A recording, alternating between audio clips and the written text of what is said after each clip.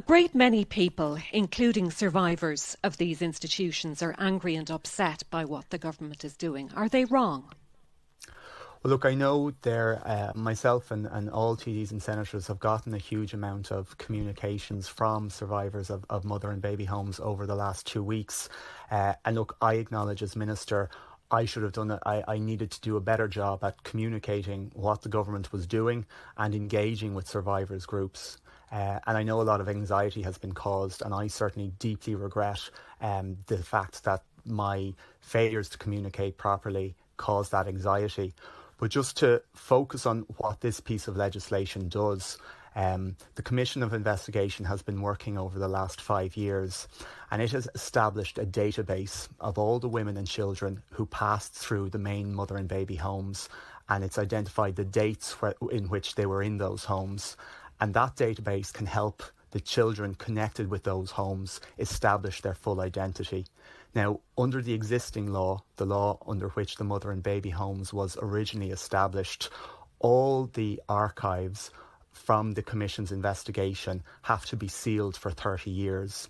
But when we saw the value that this particular database could have for helping children establish their identity, we decided to act to ensure the database and the records that support it don't go into that archive. So we've passed that law to ensure the database and the supporting records are taken out of the archive.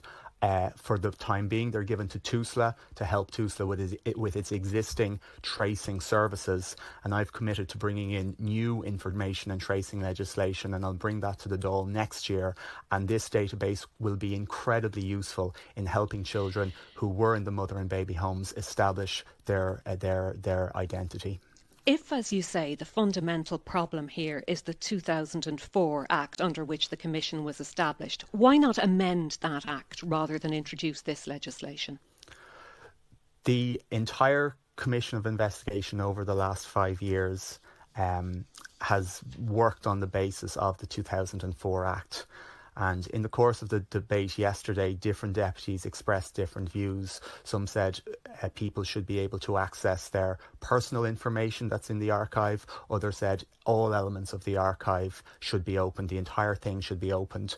And my concern certainly with the latter proposal is that if we allow that, when the Commission reports in a week and a half's time, there's a real risk that we'll see legal challenges to the Commission's report, because people who engage with the Commission on the understanding of the existing law will then feel that the legal protections around them have been completely withdrawn. But what I will say is I'm absolutely aware that particularly for personal information, the 30-year ceiling coming from the original law is really problematic. So what I stated in the Dáil yesterday is that I'm committed initially to engaging with the Attorney General to see what avenues there are there to address the 30-year issue, particularly with regard to personal information. But I also want to work with the Oireachtas Committee on Children and work with colleagues in the Dáil and Seanad and bring in survivor groups, bring in those academics who have been representing and supporting them to bring a solution. Should you not have done that before now? This Commission has been sitting for 5 years. They knew about the 2004 legislation, as did politicians. So why this last-minute rush without adequate consultation?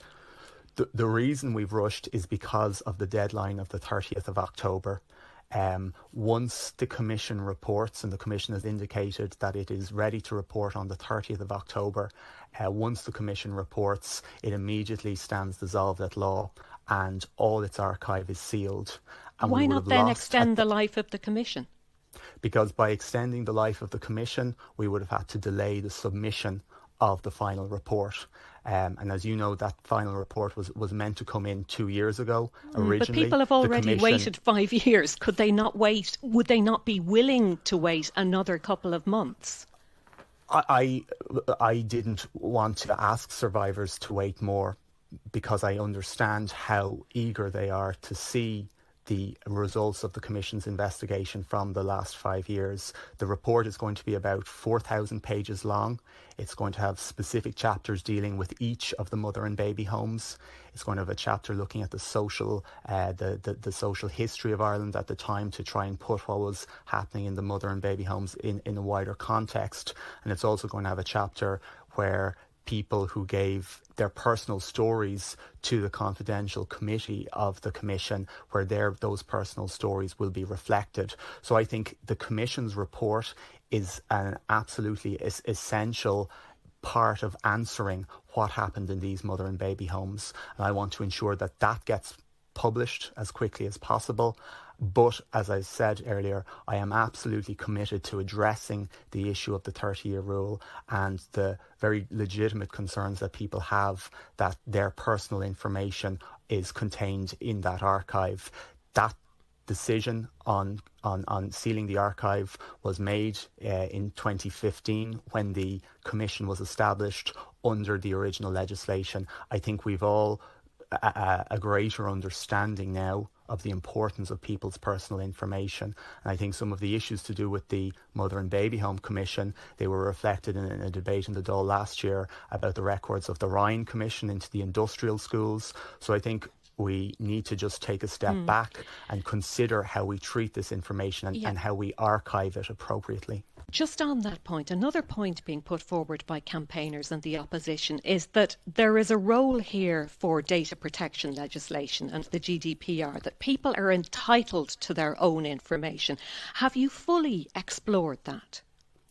Yeah, and I would have, in the normal course, expected that GDPR would apply to the archive. But when the GDPR was introduced in Ireland in 2018, the Commission of Investigations legislation, that 2004 Act, was amended to explicitly exclude GDPR from applying to the Commission's archive. So the Act was explicit, that was done explicitly in 2018. Now, I wasn't in the Oireachtas at that point, so I don't know the thinking behind that, but that very explicit exclusion is what prevents the application of GDPR in this situation. Do you accept, though, that there are a number of experts, a considerable number of experts in this area who have made this, their life's work, and they disagree with that interpretation? So maybe could you not go back to the Attorney General who gave you this advice and say, listen, can we look at this again?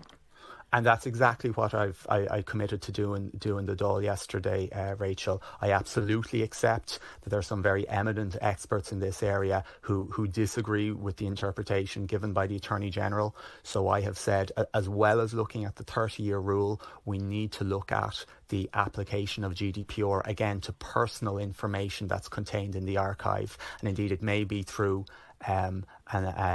some change in that exclusion that we can actually address both issues as regards access to personal information. I can completely understand how survivors want to get this information. Ireland has not put in good information and tracing legislation. My predecessor, Catherine Zappone, went a long way to try and introduce that, but the bill she proposed was withdrawn from the Seanad. And it's my intention, and it was one of the first commitments I made as Minister, to bring in proper information and tracing legislation so the people who have been denied access to this information so long can actually secure their full identity. As you say yourself, though, you're talking here about people who have been consistently treated with a lack of respect by the state and by other institutions. Don't they have good reason to be sceptical about any official or political promises now? They do. And again, as I say, I should have done better in how I communicated, what I was trying to achieve with this particular piece of legislation. But I think it is clear that there is strong support across the Oireachtas for bringing in changes that can properly secure people's personal information. But you won't be changing it in the short term. That's your fundamental message. I believe that this bill is necessary to secure the database, and as I said at the start, this database is incredibly valuable and will have an immediate benefit for people who are undertaking, for people who were in mother and baby home and are seeking to trace their identity. And just one so final... I believe it's important that this database is secured, taken out of the archive, and is secured for use.